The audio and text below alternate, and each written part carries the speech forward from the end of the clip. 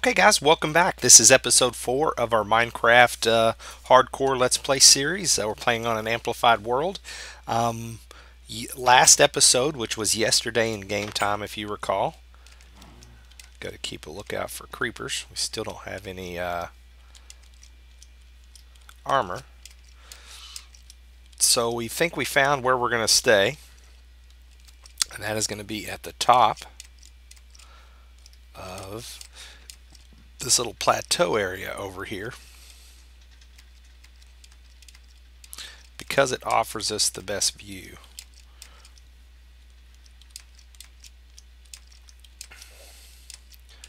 But the first things we need to do is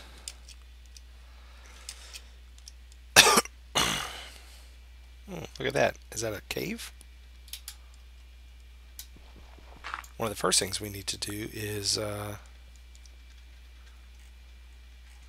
finish clearing out that area. Interesting little cave here. Go ahead and grab this coal while we're at it.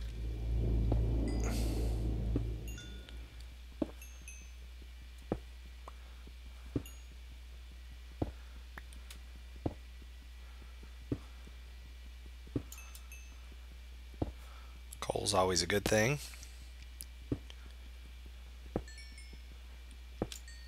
Looks like we're down here. There's kind of two little batches of coal right next to each other, so this is going to be a pretty big score.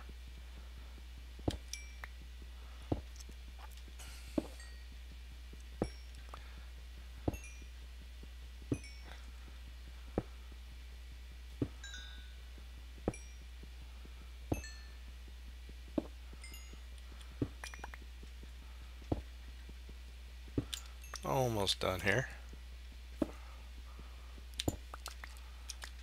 Put a little light, just because I hate creating pockets for mobs to grow in. Kind of like to control where my mobs are going to be at if we're eventually going to build a mob trap. So,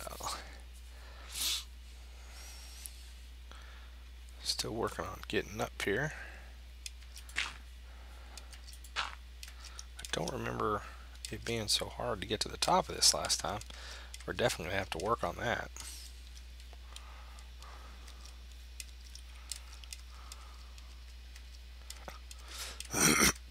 Okay, so here we go. So we'll finish cutting down some trees. We're going to have plenty of wood after all this as well.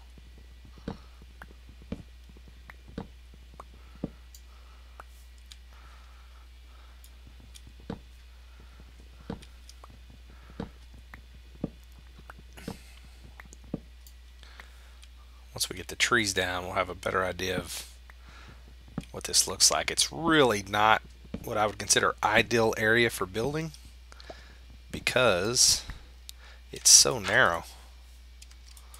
But I like to try to build things as part of the landscape, and so there may be some interesting things we can do.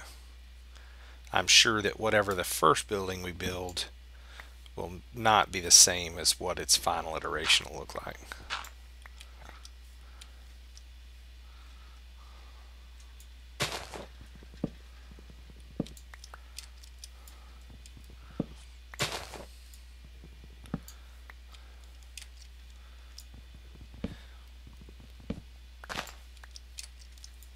Whenever I'm cutting these trees down, I like to leave a block if I can, just in case. Some of these spruce especially can get too tall where you can't get to the bottom of them, or can't reach the top from the bottom.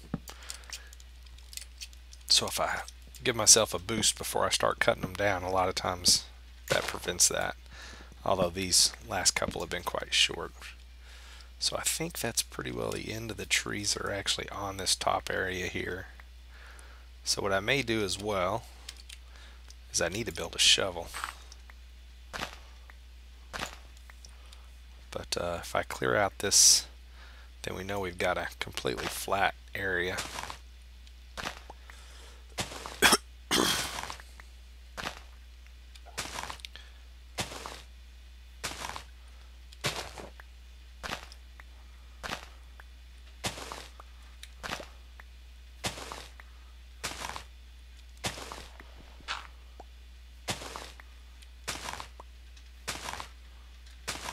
Sorry, I should have built a shovel.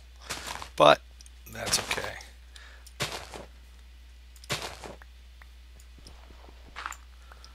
So this is our little mesa top here.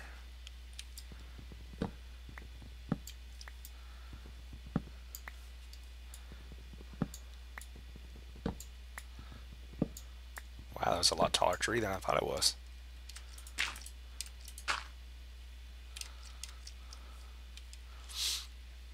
So I think whatever we do will start in this area right here. It may be a very small little building we put on top of this, but I think this is what's going to turn out to be home, just because this view is great. Really love that area over there. It's really cool. So I think the next thing we want to do, besides picking up this piece of wood we dropped, is probably we need to get some wheat growing. And the reason we need to get wheat growing is because we need cattle to, or we need to start breeding cattle. And breeding cattle requires wheat, because we are going to be using lots of leather. And we also want to start breeding sugar, or start growing sugar cane as well. So that's the inside of that area we lit up from our building in the last episode. So I'm going to come over here and grab this sugar cane.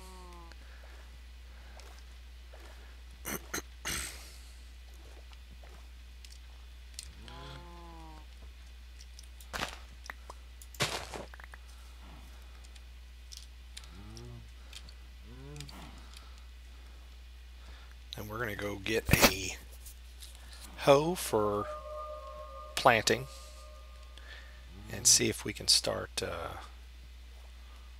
working on some farming. What I may do, just to be quick about it though, is we'll go ahead and get some of this sugar cane growing here on this bank and just take advantage of the natural landscape. The sugar cane has to be next to water to grow. So we turn basically 2 stalks into 8 stalks, so after a bit that should be nice. So let's go in here.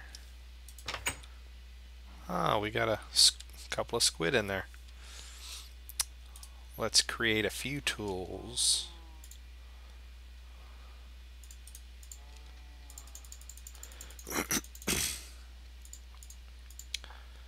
One of the things we have been needing is a shovel.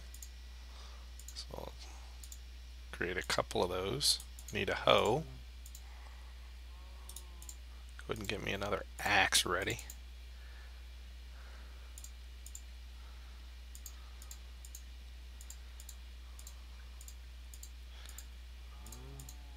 And we'll max out some torches.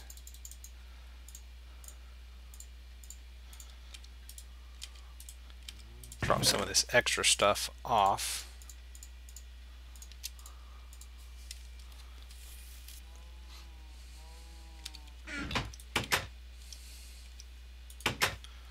And now we'll use our hoe and start attacking some of this grass to see if we can get some seeds.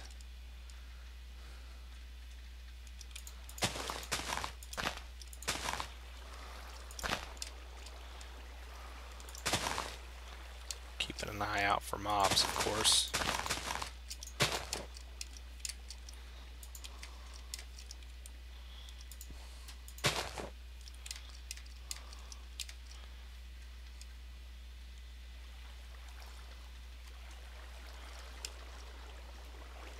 We already losing sunlight again?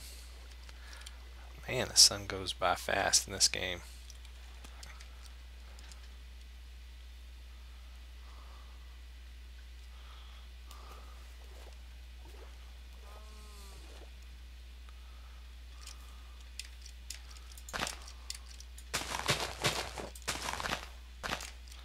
There's a seed.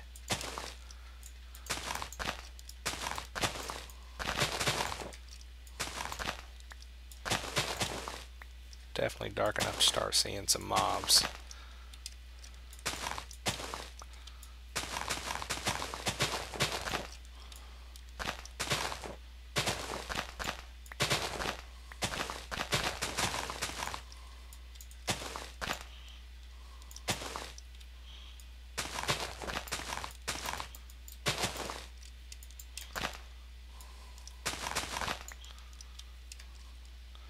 Okay, so that's enough to get us started.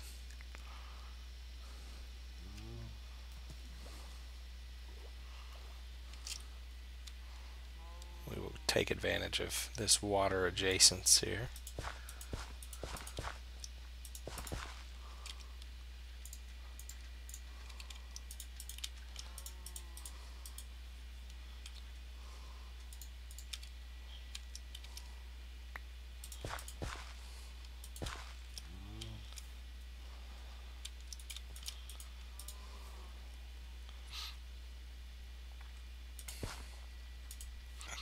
So we've got at least some wheat growing, as well as some sugarcane growing, which should help with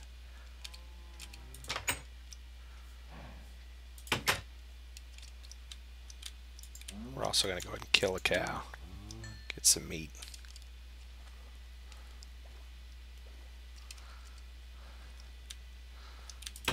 But that at least starts our farming process.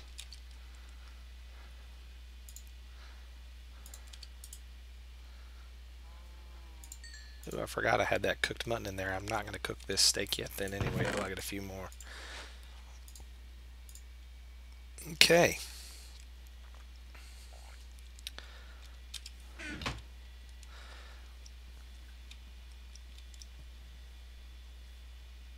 So, I guess the next thought is really we're going to want to start mining early. So even if this mine doesn't become the official mine,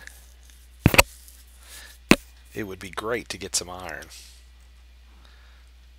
So I may open up this direction a little bit.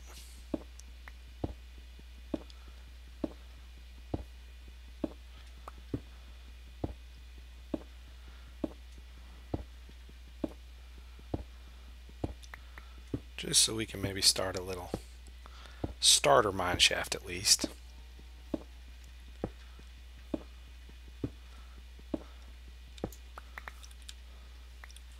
I'd love to get enough iron to build a couple buckets for carrying water, and then some iron to build a hopper to start collecting chicken eggs.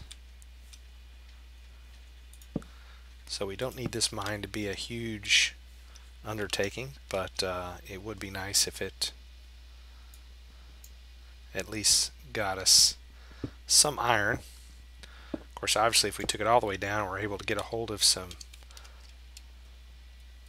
diamonds, we need at least a few to be able to create an enchanting table and a diamond pickaxe to get obsidian, of course, for that.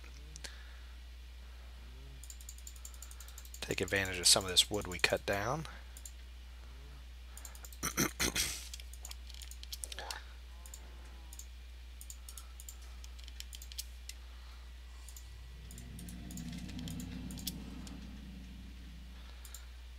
To get plenty of ladders. Even if I don't use them all up front, it is always just a matter of time before I need more ladders.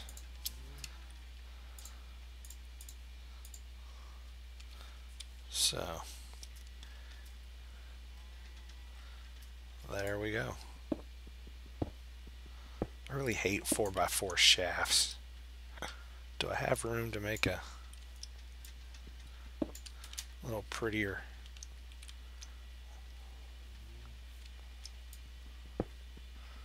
Mine shaft,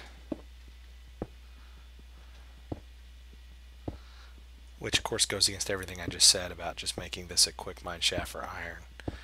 But unfortunately I hate just ugly boxy mine shafts. So 1, 2, 3, 4, 5, and 3, and then 1, and then 3, and then 1.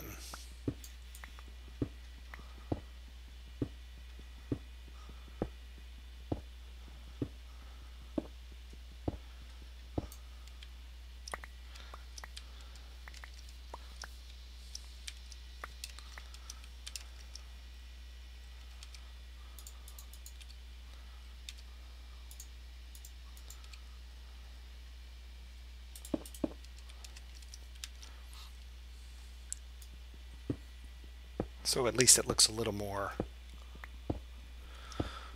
organized now.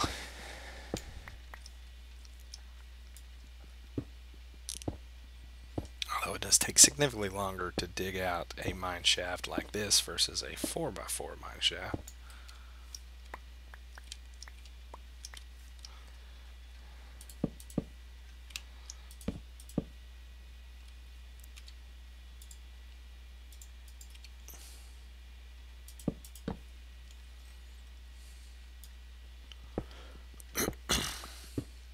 Ooh, and there's some iron. Didn't take us too long to get lucky.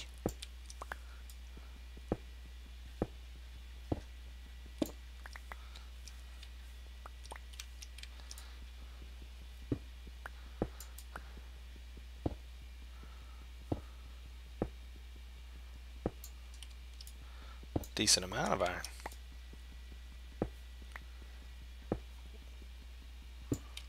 We will take it. Man, nice little vein here.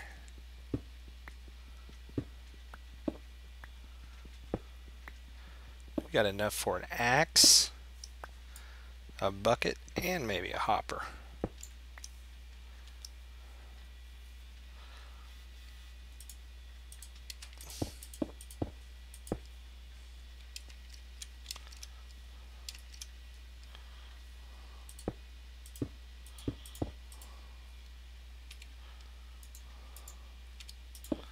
Clean up our mess a little bit. I think that now is part of the mine shaft proper.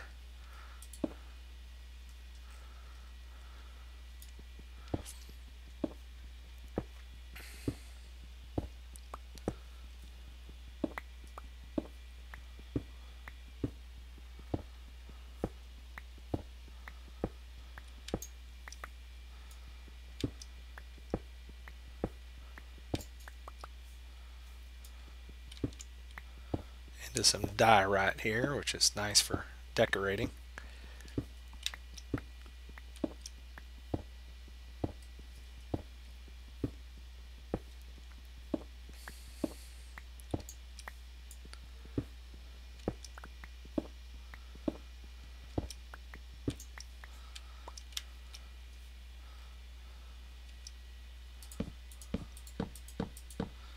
Let's see, 1, 2, 3, 4, 5. I like to space my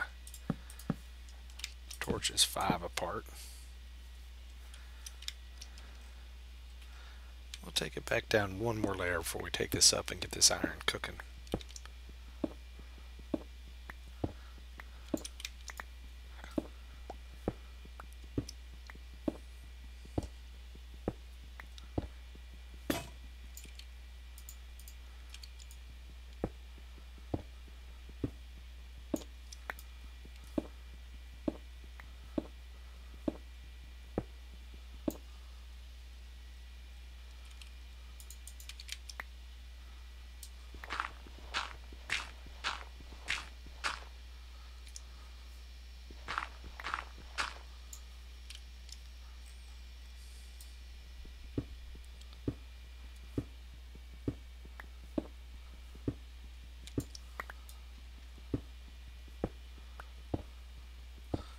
To a patch of gravel here, not a big fan of, but the flints are nice if we end up needing to make arrows, although usually we end up getting plenty of those from skeletons.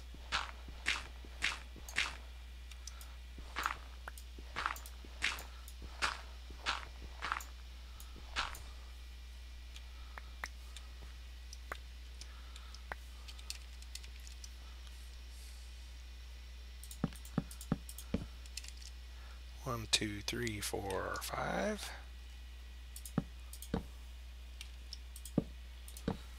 There we go. So we'll take this up. We will put this in the oven. Ooh, we got us a